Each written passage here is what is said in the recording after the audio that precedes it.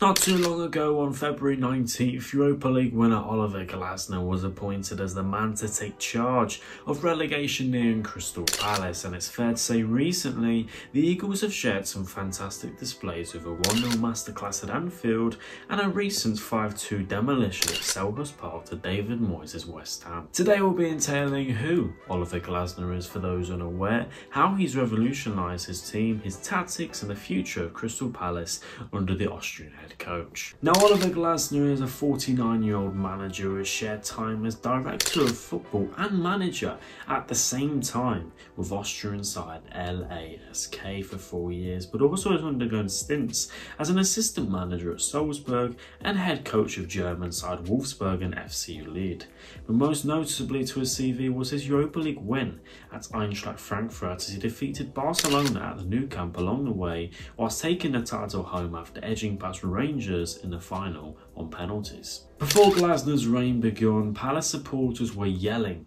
for the departure of Roy Hodgson. Despite his respectable status amongst the fans at Selhurst Park, it was definitely the time to go if the club wanted to move forward and aspire to bring success to the north of Croydon. There were a few names in contention for the Palace job, including high-flying Ipswich Town manager Kieran McKenna, but Oliver Glasner was the man to seize the job, and so he has, as Palace sit 9th in the form table with their last 5 games involving title race contenders Liverpool and Manchester City. Under Roy Hodgson, there was a large scale of mismanagement of player fitness, negative tactics that saw Palace concede lots of chances whilst not creating too many, and overall a very uninspired set of players that weren't very progressive with the ball, and decision making in the final third was pretty poor. Since Glasner has arrived, Palace have adopted a much faster and direct style of attacking football that sees their attacking players from Mateta, Olise, Eze and their wing-backs Moyes and Micheal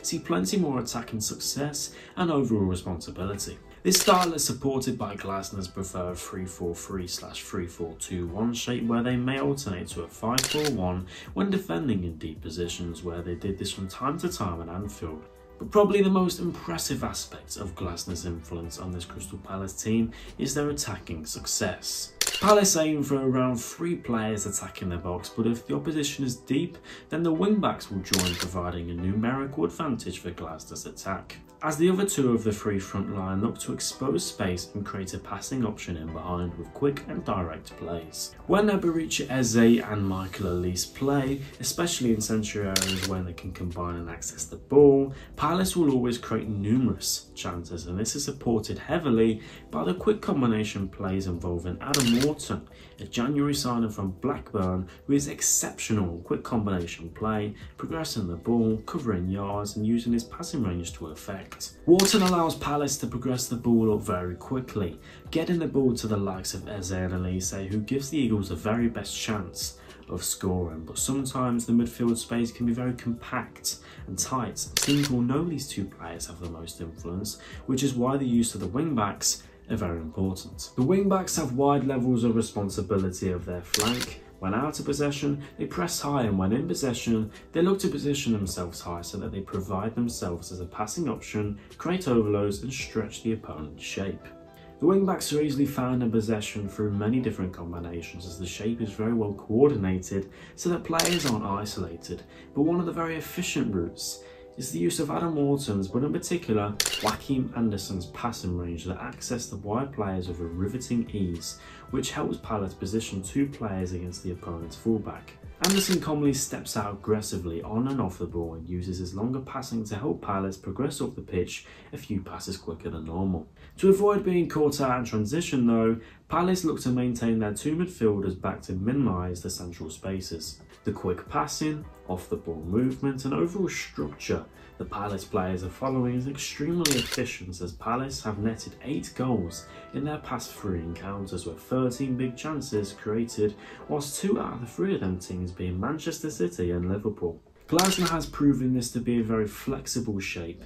and philosophy across his managerial career, meaning when Palace come up against a range of different teams, they won't find too many problems breaking teams down, as there are a lot for Glasner to still potentially introduce from his Europa League winning Frankfurt side. Now, looking at how they play out from a goal kick, Dean Henderson usually goes long, towards the head of Mateta to look for that second ball to start and attack and preserve the ball. This very well may change once Palace have more players back, such as Lerma, Guehi, Decore from injury, as playing out from the back with Joe Ward and Nathaniel Klein in your back three is a recipe for disaster, so GLASNER hasn't quite been able to implement his impressive playing out structure. Moving on to how Palace press and defend, they press with the complete aim to minimise space for the opponents to move into rather than pressing intensely on just one player with the ball. By reducing the space, it leads the opposition to a long ball to the striker or attacker, where typically Joachim Henderson rushes out to the receiver with aggression and intensity. In the future, we may very well see quicker players such as Marc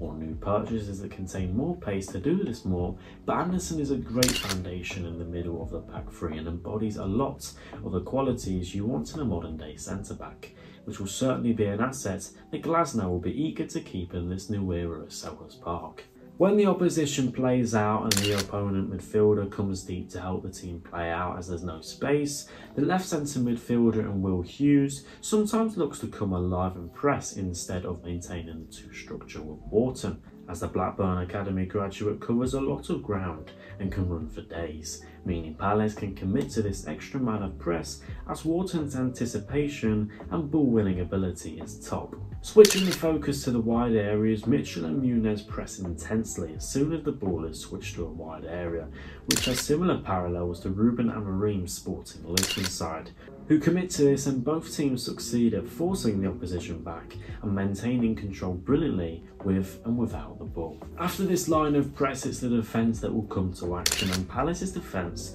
has been fairly solid considering the names out injured and who it is that's starting in their back line. The defence is a line of 5 and the midfield shapes as a 4, which is typically interpreted as a very negative defensive shape, but it minimalises any sort of space for the opposition to venture into and forces them to opt for long passes where they risk the control of the game and a fast Crystal Palace counter-attack. This 5-4-1 shape was also used to success in Frankfurt's 3-2 historic win at the Nou Camp to eliminate them from the Europa League quarter-finals. Further talking on the defence, it's not afraid to clear and aggressively jump into tackles when runners are delving into open spaces, and GLASNER has supported Nathaniel Klein in the unfamiliar right centre-back role by utilising right wing-back Daniel Moyes to stay back a bit more and provide the defence with cover and support when needed.